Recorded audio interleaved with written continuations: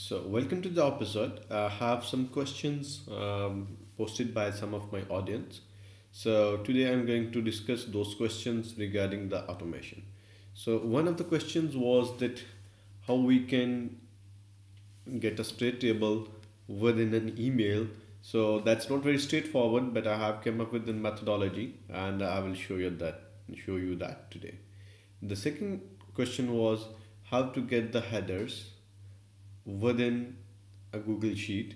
When we get the data, it's not that straightforward as well. So I'm going to go over both of these problems and their solutions. So let's get started.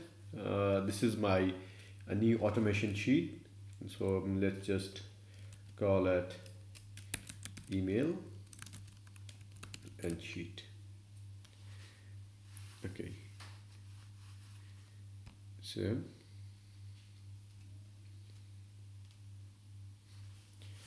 here I am. I'll just connect with the Qlik service and let's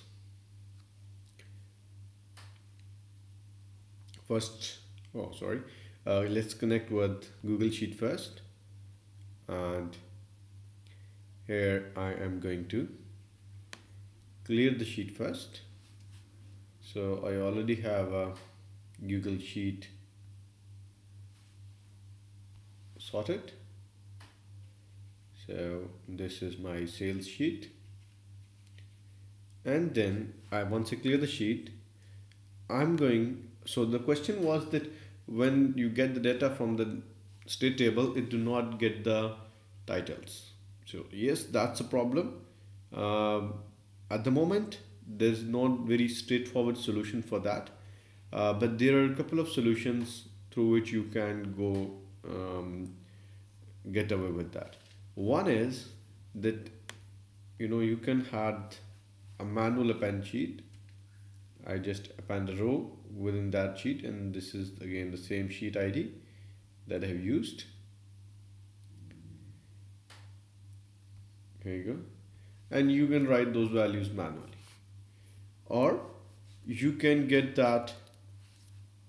There is a option for expression evaluation.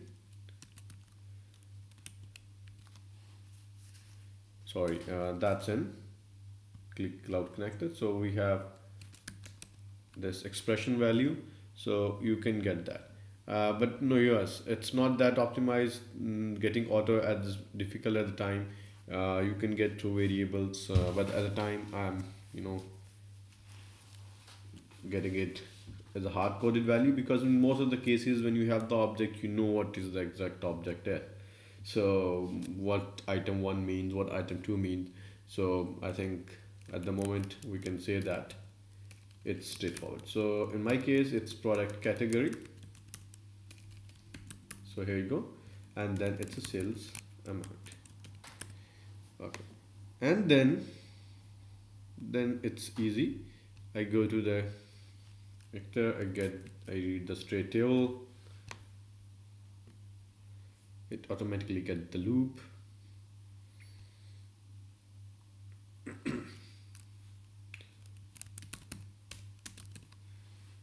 Here it goes, sheet ID, my new sheet ID, and my object is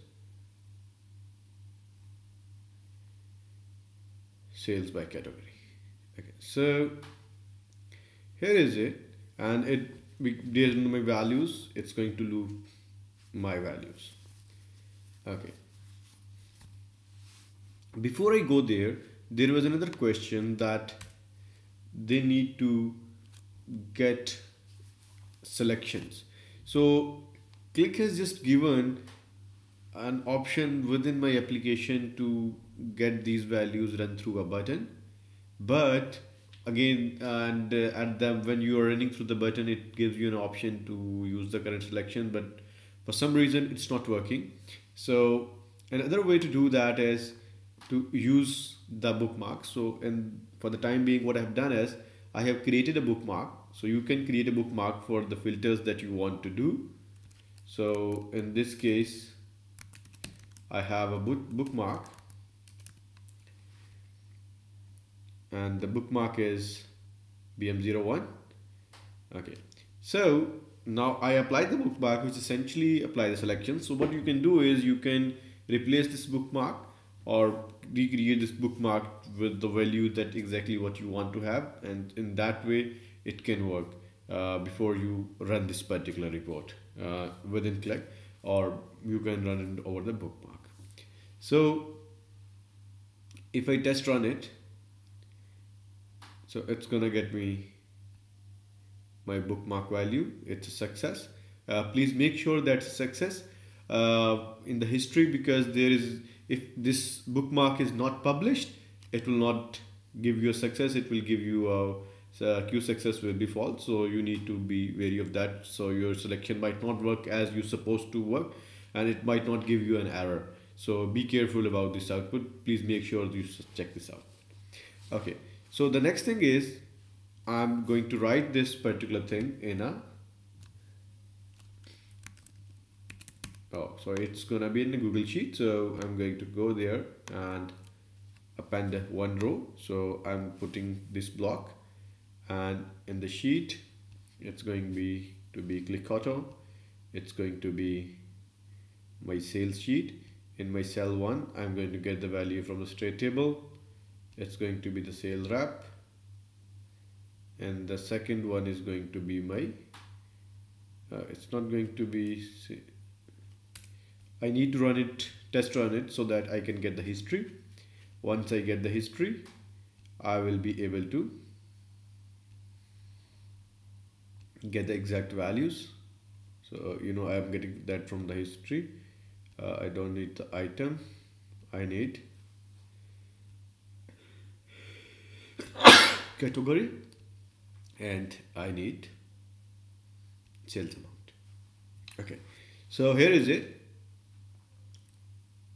I will just run it,